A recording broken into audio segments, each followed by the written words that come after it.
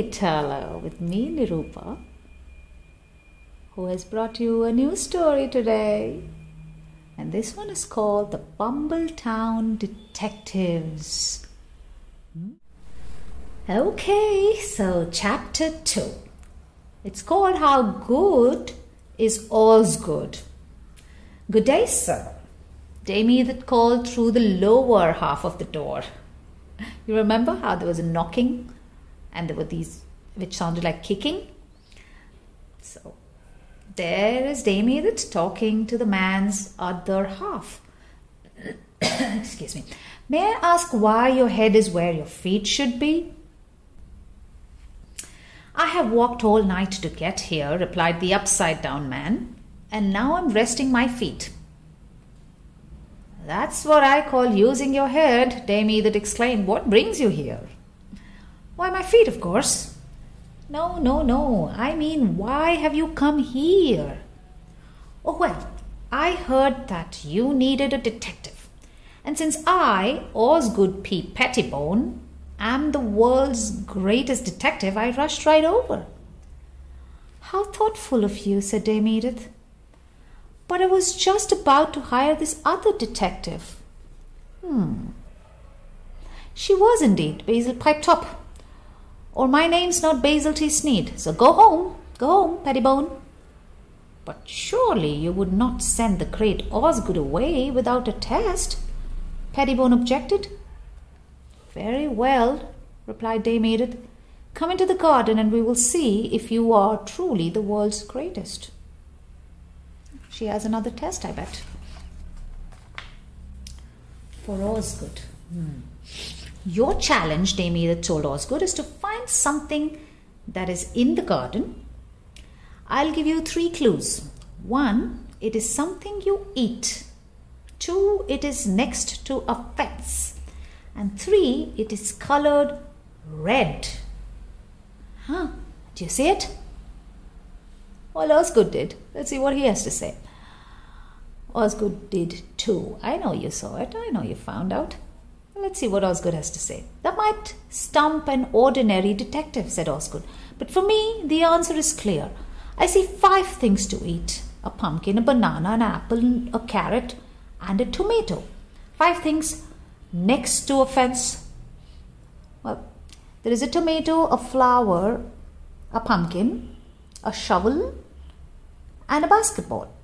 And 5 things that are colored red.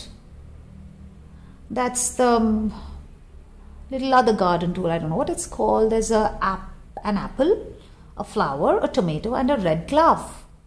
But only one of them fits all 3 clues. Do you see it too? Oh, you already saw it, didn't you? Yeah, smart you guys are. It's the tomato, Osgood said, triumphantly sang out. Dame Edith clapped her hands in delight. Ooh, but Basil T. Sneed looked unhappy. He has competition. That test was so easy, it made me queasy, he blurted out. With the rhyme.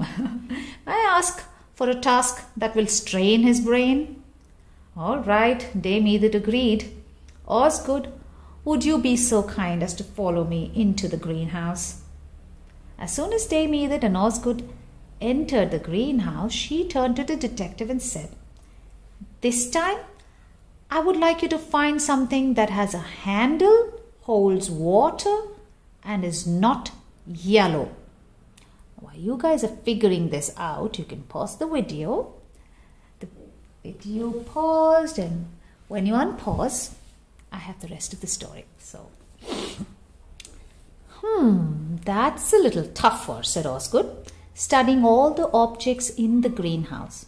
I'll start by finding everything that has a handle. So he found a little sieve, a garden tool. Okay, there is a funnel, there is a little bucket, there's a watering can, there's a teapot, there's a cup, a mug, a brush, a rake, a bigger rake, I don't know my tools so well, an umbrella, and a basket. Next, I'll pick out every one of these things that holds water. So there's a bucket, there's a watering can, a tea kettle, and a mug. And finally, I'll zero in on the one object among them that is not yellow. Can you spot it too? He's made it really easy, isn't it? It's a red watering can. This guy's good. I like the way he thinks. Okay, it's the red watering can, Osgood proudly announced. Goodness, cried Dame Edith. How did you solve my test so fast?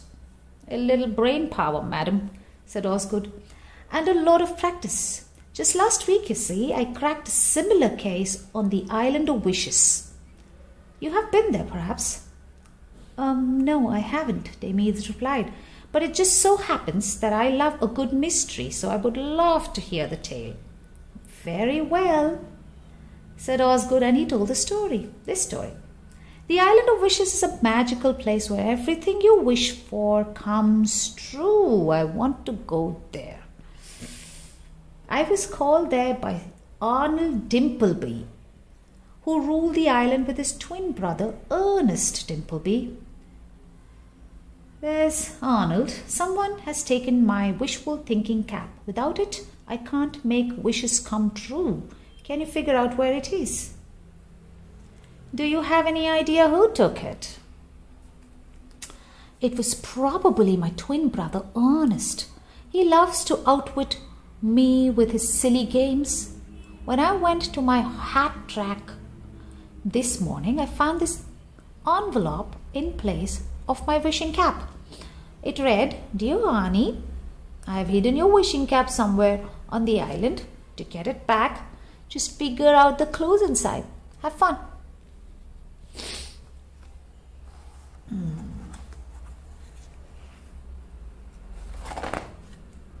Then Arnold opened the envelope and showed me the note inside. It said, Go to Coconut Cove and look for something that has a shell and a flag and is made of sand. Shell and a flag and made of sand. Are you looking?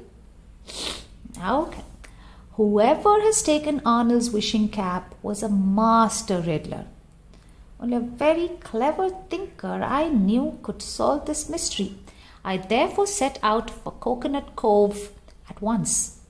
I looked at everything on the beach. Finally, I found the one thing that had a shell and a flag and was made of sand. Can you spot it?